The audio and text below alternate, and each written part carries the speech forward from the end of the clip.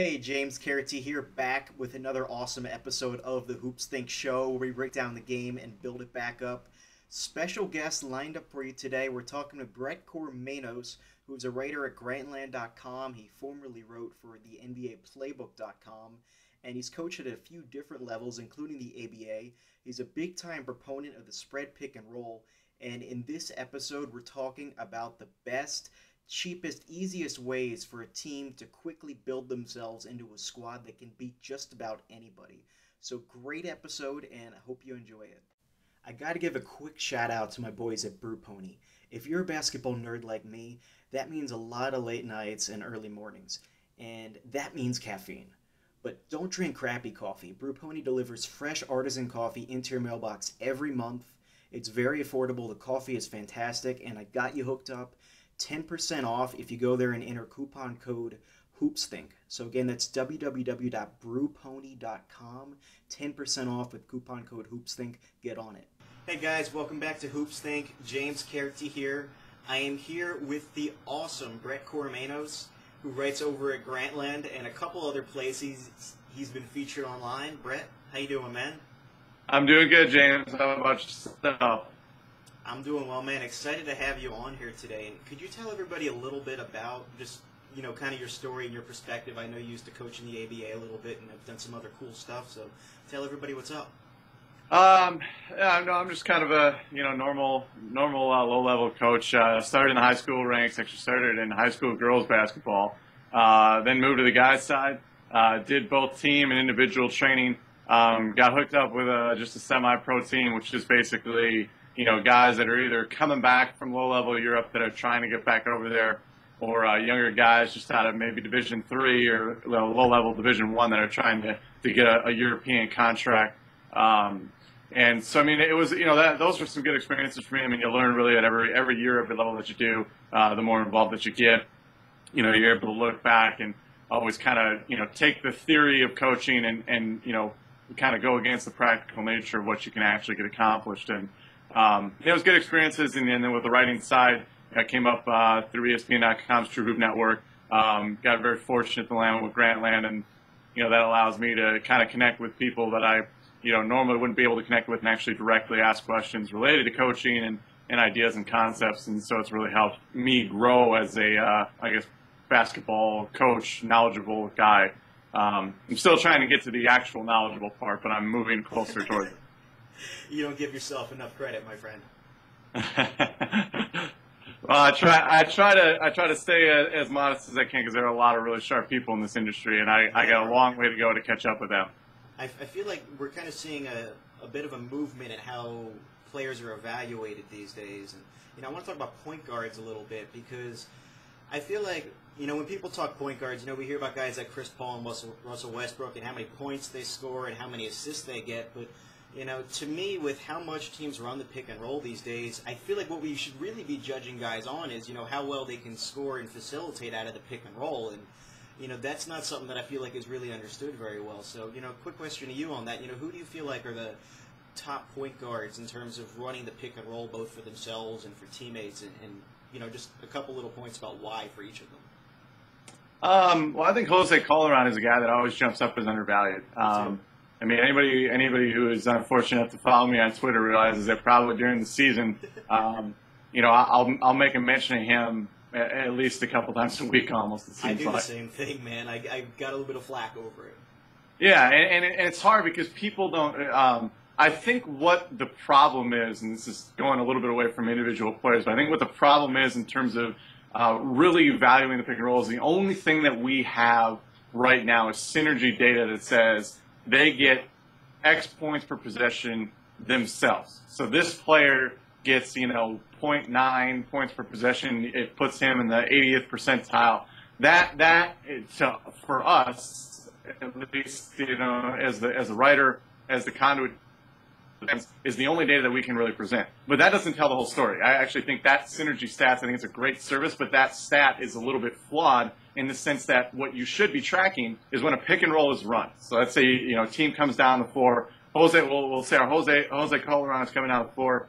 He goes into a side pick and roll. They down it. He moves the ball out. it gets passed to the corner man. The corner man drives and kicks and skips it across the floor, and it leads to an open shot. Exactly. Nothing comes back to Jose Calderon, but his initial pass out of it leads to the scrambling defense, which leads to the eventual shot. So there's not even a hockey assist, but the shot creation from it is still there. And I think that is why guys like Calderon, when you say this guy's an offensive force, if people don't see him, in and out a big and getting to the rim on a pick and roll, or pulling up and shooting a jumper at the elbow and constantly hitting that shot, or being like Nash, who gets a lot of immediate assists, where he'll pocket pass to the rolling big and he'll deliver it at a point where the big man can just take one dribble and finish. Or he'll hook pass out of it and hit a guy who gets an immediate open shot because he can make reads on the floor that normal human beings can't. Those are the things that we kind of immediately equate to pick and roll play. But I think guys, and I wrote about this a little bit when I wrote about Milwaukee earlier last season, where Brandon Jennings, when he had that run where he was garnering a lot of assists and a lot of attention.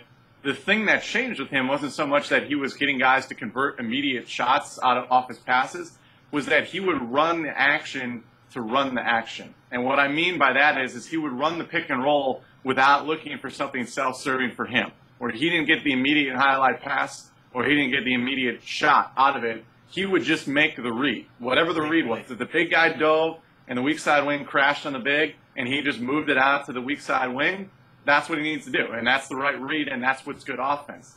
And until we can really track that, it's going to be always a disconnect between the players that maybe I feel are undervalued in terms of running the pick and roll, versus what, we see in the data can show us right now.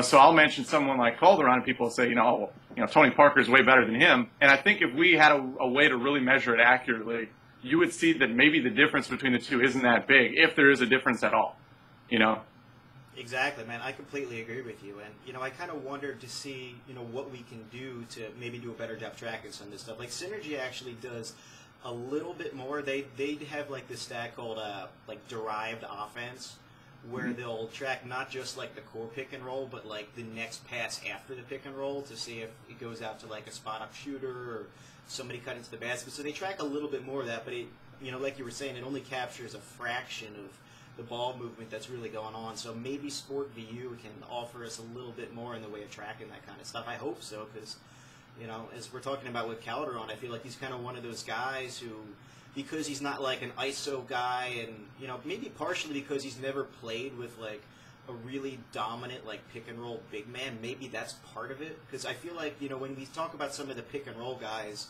like, how much of Steve Nash's success is the fact that he played with Amari for all those years? It kind of makes you wonder a little bit. So. Well, I think the other thing too, and this came up. One of the things I wrote about again was Will Bynum with the Pistons. Yeah. And they ran a bench lineup, which was, I think it was Will Bynum, it was Rodney Stuckey, it was Austin Day, and then Kyle Singler at certain points, and then it was Drummond as the dive man, and it was Charlie Villanueva as a stretch big. Ooh. And what that did is it put three shooters in the corner to spread the floor, and it was basically allowing Bynum and Drummond to kind of play 2-on-2 with every other defender kind of latched onto a shooter. And Stuckey isn't great from outside, but he was good from I think the left corner. And so obviously with the way that scouting prep goes into it, no matter what way they communicated, they probably actually said we're going to stay a little bit tighter to him when he's in this spot. Whether or not that got back to the player or whatever, we don't know. But totally. The point being is that Will Bynum looked like Allen Iverson in a spread pick and roll situation. Exactly. And, I think that helps. So when you look back at the Nash year, my favorite year with him was 2010. And that is when they had Channing Frye. They brought Channing Frye over, and he offered them a brand convention. And it took a team that was, I believe, below 500 for a certain point during that season. I think they were, yeah. And I think it took a team that generally people wrote off as maybe not even a playoff team in the Western Conference, and they went to the Western Conference Finals. Now, granted, Nash's whole career has always elevated teams because he's a very unselfish player. He always is looking to make guys better. But I think that is a blueprint that you saw again in the Dallas Mavericks. Jason Kidd as the ball mover, and they had the same type of spread system that, again, I think it makes the I guess, the team as a whole better than the collective individual pieces. Because when you look back on that Mavericks team, or you look back on that Suns team, it was Amari and Steve Nash, and that was pretty much it. They had Jason, exactly. They had Jared Dudley, they had Channing Frye. Goran Dragic was not the Goran Dragic that we know today, but he was improving. Correct. But it wasn't, an all-star team. There wasn't a Chris Bosh, a Dwayne Wade, a LeBron James. Dallas Mavericks, same thing. It was a fantastic all-time player, but he's also a kind of a one-dimensional player in the fact that he doesn't really give you a lot of value on the defensive end of the floor. And then it was, then you look back and you say, well, who's their next important piece? Well, Jason Kidd was their captain and their ball mover. Tyson Chandler was their defensive anchor and dive man. After that, was it Jason Terry? Was it J.J. Barea off the bench?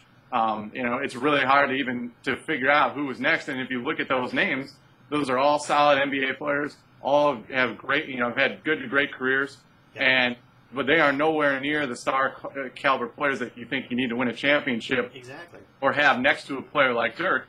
But what they did is they maximized their assets with their offensive system, which was spreading the floor, and whether it was Dirk at the elbow, drawing a double team, moving the ball out, or running pick and rolls with J.J. Barea, where he was kind of in a spread situation where he could run with a pick and pop man, with Dirk. And when anybody is guarding Dirk and they got a hedge on a ball screen, they are far more concerned with getting back to Nowitzki than they are with stopping the ball handler. And so that is part of the reason why J.J. Barea got a nice deal after that, is when Dirk Nowitzki is your pick and roll partner, and his big man doesn't even care about the fact that you're dribbling the basketball because he just wants to get back to one of the best big man in the history of the game, you're going to look a lot better. And that's part of the reason why I love the spread pick and roll. Is just an undervalued asset in the game, and why I think the tracking of it is going to be vitally important is because I think it is the cheapest way to make a team more competitive. Without having the star talent that every GM will tell you they need. They need 2 stars. They need 3 stars. They need a full functional 5-man thing. And I think with shooting and a good pick and roll guard, you can get away with a lot less and still be very successful. Now, can you win a championship, with Will Bynum as your starting point guard? No. But at the same token, you can maybe be a playoff team with the right pieces around if you really emphasize, spreading the floor, moving the ball, run pick and roll. And the Spurs have kind of shown that in the sense that, Manu Ginobili completely disappeared over the last few years. I mean, it's sad to see because I think he's one of everybody's all-time favorite players. But as he was breaking down, as Tim Duncan wasn't able to bring in every game as a scoring option in the post, the Spurs, just with ball movement and high-volume pick and rolls, were one of the best teams in basketball and almost won another finals. So, I think there's something to that in just terms of the value that it brings. Definitely, man. I completely agree. And, something tells me this is probably exactly what the Mavericks are thinking right now, bringing in Calderon the way they did. They're looking to extend Dirk's window. Maybe they're thinking they can get back to the spread pick and roll action with Calderon, who, as we've talked about extensively on this interview so far, he's one of the best in the business. And I felt really good about the contract that they got him on. I felt like that was a pretty good deal. So I feel like if you're the Mavericks, that's probably the best, cheapest, most inexpensive way to keep your window going. So I think that makes a lot of sense for them. Yeah, I mean, I think the thing too with the Calderon deal that wasn't talked about enough is that, he's an older player and it was a lot of dollars, but he does a lot for your offense. And I think that he'll be a guy that's going to always age well because he's got good size. He never relied on athleticism. He's got a good outside shooting stroke. Those players typically tend to still be very productive, just given the size and skill set as they move forward. The curious thing for me wasn't so much the deal they signed him to; it was what they put around him. Because when you get a guy like Jose, the thing that you have to do is you have to have wings that can defend. And they went out and signed Monte Ellis, which is going to be a tough choice. I mean, he's never been able to be a positive defender at the NBA level. For me, the deal would have made a lot more sense if they would have put the pieces where Jose was the point guard. They had 2 really solid wings that could defend and shoot, Jay Crowder at the 3, whoever it is, and Dirk, and then a defensive big man. That would mirror more of like the kind of ideal player structure that you have around a guy like Jose. Yeah, but having 2 negatives in the backcourt because Jose can't defend very well, and it's not going to get any better with age. That's going to be tough for them. But I do think the deal in a vacuum was definitely kind of bashed, and I don't know if it really should have been. given the amount of value you can bring to an NBA offense. Yeah, I agree. Well, they did manage to bring in Ellington, and they do still have Vince, so that gives you a little bit of 3-and-D, but we'll see. But anyway, man, I want to start wrapping this up, but one of the things I kind of want to leave people with, we've talked a lot about how much we feel the pick and roll is undervalued, and what are a couple of things that people watching this call right now can really kind of look for when they're watching the game to evaluate like how well a team and a point guard especially is running the pick and roll? Like, what are a couple of the little things that maybe aren't so obvious that you won't hear the broadcasters or the writers talking about? What are a couple of the things that these guys do? Because obviously we both know it's tough to track these things with stats. So what are some things that you can look for with the eye? What do you think? Well, I think it's more just grading the possession as a whole. That would be, in the big picture sense. They run a pick and roll, but if it's easy to ball watch too. Whether it's the casual fan, whether it's me, you get stuck watching the basketball and a lot goes on behind the play. And you always judge, the process. The ball moved, it got to a shot. If he missed the shot, that's no big deal. Was it created in a good way? Did he have to step back from mid-range to get a shot off? Or did the ball move and he was wide open and he just missed a great opportunity, right? So I think kind of grading the possession as a whole. Once the pick and roll starts, where does the chain reaction end? And then, kind of see how it opens up the floor. And that means watching things behind the play rather than watching the direct two-man game that usually starts it off. And I would say the other thing is just watching the individual ball handler. Does he set up the pick and roll? Does he make the right read? Where was, and this usually requires the old rewind button on the DVR. Where you got to go back and you got to watch it. So if he's getting down on the side, did he have a window to make a pocket pass? Did he make the right pass out? What was his pace like? Did he try to drive on a direct line where he had no direct line? And just kind of continue to kind of go over those things and just say, okay, let's process as he goes through. How was his pace? Did he make the right readout? And then once you look at that, you can actually really fairly grade the possession because, it's very easy to see, a guy like, not to pick on Jennings, but a guy like Jennings, get down on a side pick and roll, which is where they force to the baseline and away from the middle of the floor. And he'll take two dribbles 17 feet and he'll pull up and he'll make a jumper. And people will be like, well, he ran that well. Well, he just made the shot that the defense wanted to give him. Whereas, let's say he drags a big man all the way down to the baseline and then throws it back to either big that's staying high at the elbow, and then that big reverses the ball to the opposite side of the floor and gets into another pick and roll, and then they get to go middle on a pick and roll, and then that leads to a layup or a free throw. Well, then Brandon really did his job. That's actually much better possession than him just making the jumper. And so that's kind of what you got to do is you got to really focus away from the ball, behind the play, the stuff that doesn't show up on SportsCenter where you go, oh, I saw that dunk last night. Exactly. Well, you can say, no one wants to say, oh, well, I saw that guy dive to the rim and then hit the guy lifted on the wing. I would say that. That's the top 10 play, And it's definitely something that, nerdy, basketball guys like us, we want to watch and we want to see and we really enjoy. But they enjoy the game or they're trying to get into coaching. That's the stuff that's really matters. Is you got to get away from the flash. You got to get away from the immediate, feedback of a great open jumper and all that was great. And he made such a cool move to get open and look at the offense as a whole and just try to watch away from the play and see if guys are doing their job away from the play. And that's the best way to kind of grade it and evaluate it. Great point, man. Really appreciate that. Well, Brett, thanks again for stopping by today, man. Appreciate it. Thanks been for a lot having of fun. me. Hope to have you on again sometime. Hope you enjoyed this episode. The spread pick and roll is such a deadly weapon at every level of the game, and one you got to look for. It's just so damn underrated. So thanks again for tuning in for this episode. I had a great time. And make sure you subscribe to this channel, and more importantly, get on the email list at www.hoopsthink.com. It's the best way to get the latest updates and everything that we're putting out with HoopsThink, both on this YouTube channel and on the site itself. So get on the list, and thanks for tuning in.